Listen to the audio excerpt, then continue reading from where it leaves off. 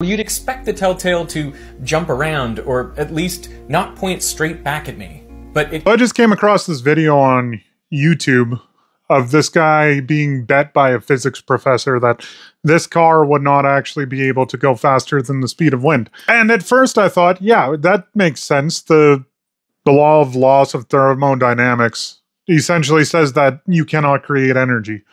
But then I actually sat and thought about it and realized that, yes, this is possible.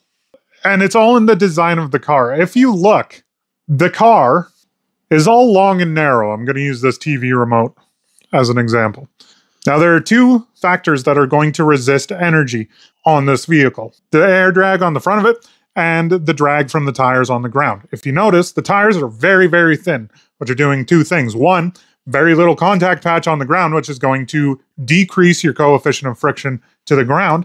As well, it's super narrow, so now you have less of a surface area for the wind to hit to create more air drag. Now, let's say the surface area of the resisting material is a third of the size of one of the fan blades.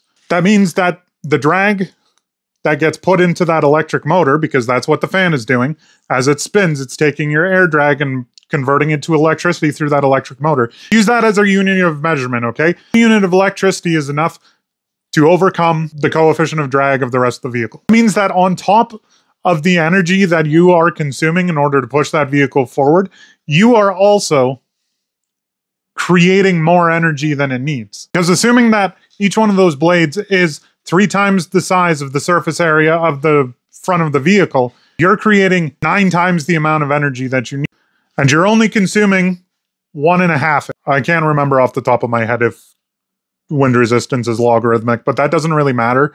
It's kind of a one-to-one relationship to the fans, because as you increase speed, the fan is going to harness more energy. So not only could you accelerate, you could actually store energy with this if you were to put a battery in, but then you're increasing weight, which then also increases your coefficient of drag. But that's also not a perfect representation, because there is going to be heat loss through that fan. So, I mean, there is going to be a theoretical top speed based on what the efficiency of that turbine is. You'll eventually get to the point where you can no longer create enough energy to continue accelerating. I just find it hilarious, though, that Neil deGrasse is like, this doesn't make any sense to me. It's like, yeah, because modern science is too narrow-minded. Just like it was when Edison was around. He was called a crackpot too.